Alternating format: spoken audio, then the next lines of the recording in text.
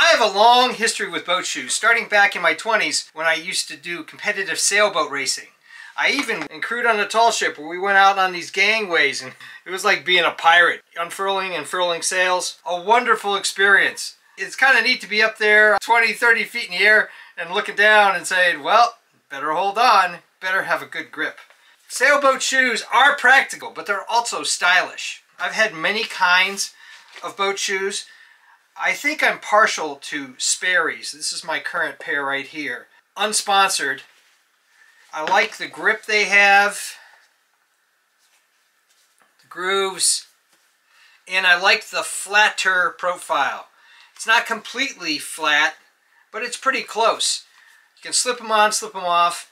But the one thing I'm not so sure about this pair of Sperry's is that sometimes they come a little polished. It seems like it's roughing up the leather. So I'm going to try polishing up one. I know. As soon as I do one, I'm committed and probably going to have to do the other. I want to do a comparison on whether or not you should polish boat shoes. And I'm just going to use a neutral shoe polish.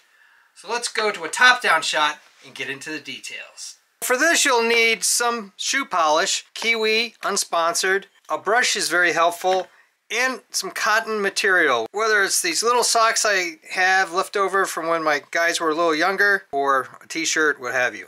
So let's open this up and see how it is. This has got to be 10, 15 years old. Ooh, look at that.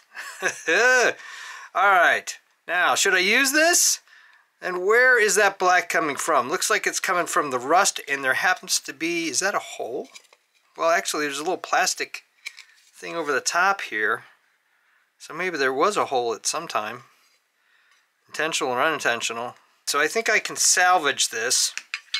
Let's see what we can do here. Just take a paper towel and take off that grungy layer. Polish your polish. I did have one standing by. This is a brand new one. But I think I'm going to go with this. It smells good. And I've gotten all that black stuff off. What I'm going to do here is I'm going to just take some clear tape, put it on the top so I can measure it correctly. By the way, if you ever want to keep your tape good, just use a bread tie. I'll leave a little track on there. This is to keep it from happening again. Put the bread tie back on there. There we go. Over here.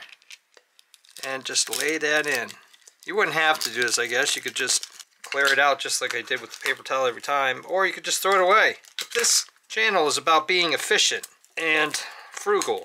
It's amazing how long these polishes will last. And swirl this around. I'll put the laces in here and just apply it on the top.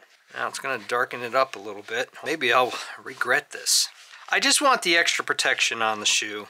And you want to get this area here because this sees a lot of wear and tear, just like the back area here. And I do have like a venting area. It allows your shoe to breathe a little bit. It's a little stylish. And I'm okay if it gets a little dark, because eventually it's going to wear off. I guess if you wanted to do this right, you would take the laces off, but you can just move the laces and do it like that.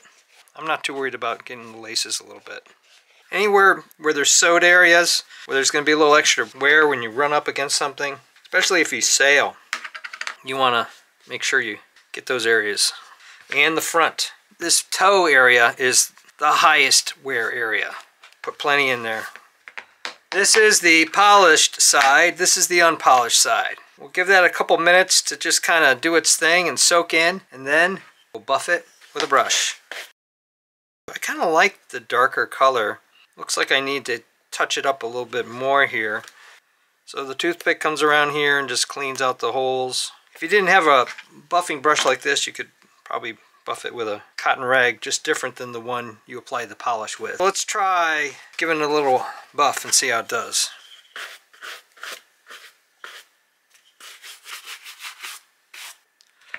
A little bit of a shine, not too much.